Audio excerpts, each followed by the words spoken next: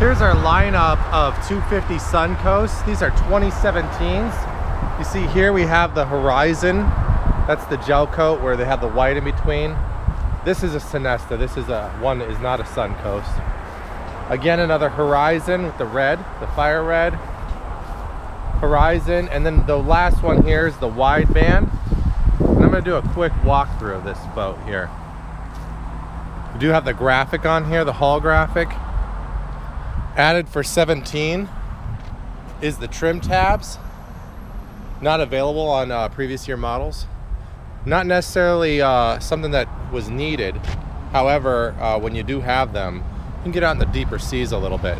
As you board, you do have the fuel fill up on both sides, and then also the freshwater shower.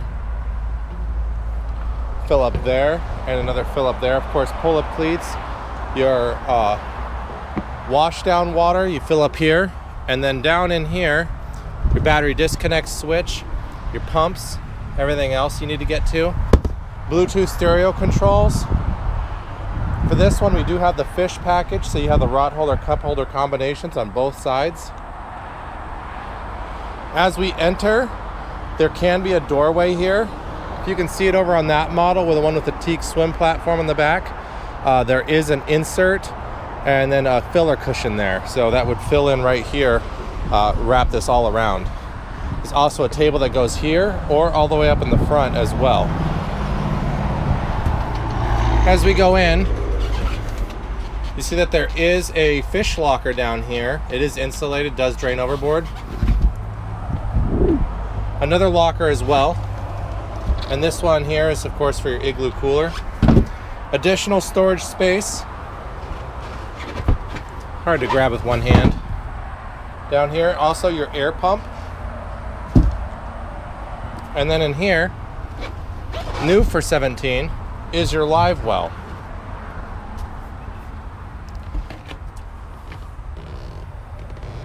Pretty cool setup in there with that Lexan lid.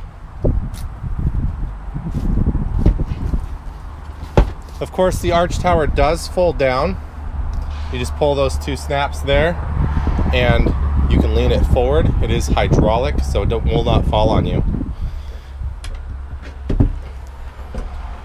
More storage space down below, and you do see the lip, so everything does drain overboard in this boat. Another place to hook up a cigarette lighter for your chargeables. Digital engine controls, of course, because this is the Yamaha 300. Recommend power assist steering for this boat. The Garmin 7-inch screen, all your controls, and you can also control the lighting here and also your Bluetooth stereo there and there as well. This seat does lean forward. Pull up on it in the middle. It's now a lean seat. And then another cooler down below here. Insulated, does drain overboard. The head is very spacious. Electric flush, wood flooring, sink, and all your flush controls are there, along with your opening port light. In the front there is storage, and it's storage for your bow filler cushions.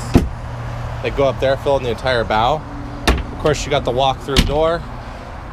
You close that off. Out of the elements. Additional storage down here underneath the helm. Specific spots to keep the your table. Up here in the front, there's plenty of storage underneath these two seats. Kind of like the old suicide doors, they open up backwards. You see the lip there, so it does drain overboard. Fairly dry down there.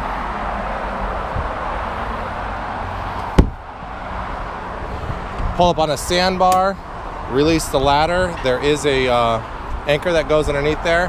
When you release the ladder and pull it over, you can also drop that light. You get back on. You do have the freshwater shower and also your dock lights when you're showing up at night to the dock. Pull up cleats, stay out of the way. Handrails. Sirius satellite radio hooked up to this as well. The stereo system in these is really kicking. Your pump out for your six, I believe it's a 6 or 7 gallon holding tank this year, for your head. As you can see, the other colors that are available, I wish I could get that last one in here. There's that electric blue that's new for this year. Let's see if you can see that from here. Really pretty color, especially that fire red and that gray. Another blue interior, and here we have the gray interior. Up above, we have a place to tow. You just reach through and hook up your tow rope, and you can tow some tubers. Or, of course, any other type of anything else you'd like to tow on this boat as well. Skiers. You see that here. Your light above. These you do pop off, and the bimini just goes away within about 1 minute.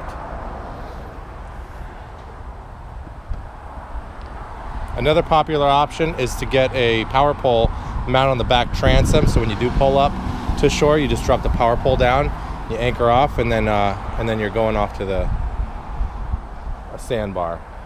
And that's the 2017 Suncoast 250.